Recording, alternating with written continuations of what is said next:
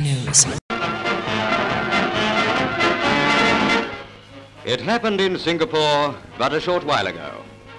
What we know of Singapore today is to be found in this morning's papers, its story unfolding while the evening editions go to press. Every 24 hours we watch its history in a series of changing newspaper headlines. These are Singapore's yesterdays, when with light heart we prepared for the unpredictable today. When the Japanese war first came out of the skies, Chinese and Malays calmly set to work digging shelters and trenches for protection against blast and splinters. A month ago, it was a common sight to see men of the Argyle and Sutherland Highlanders preparing for battle in the Malay Peninsula. Now the island fortress itself is their battleground. The words of our Commander-in-Chief in the Southwest Pacific, General Sir Archibald Wavell, here seen among his men, are still fresh in our minds.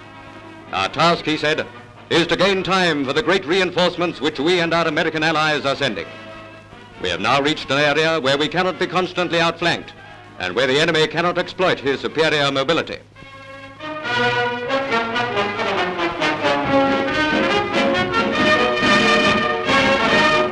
Our aerial strength or weakness in the Far East is such that to be optimistic is to invite rebuff, and to be skeptical call for sharp criticism.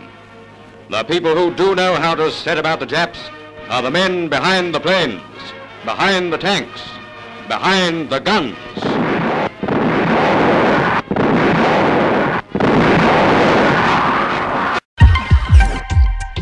Malaysia News.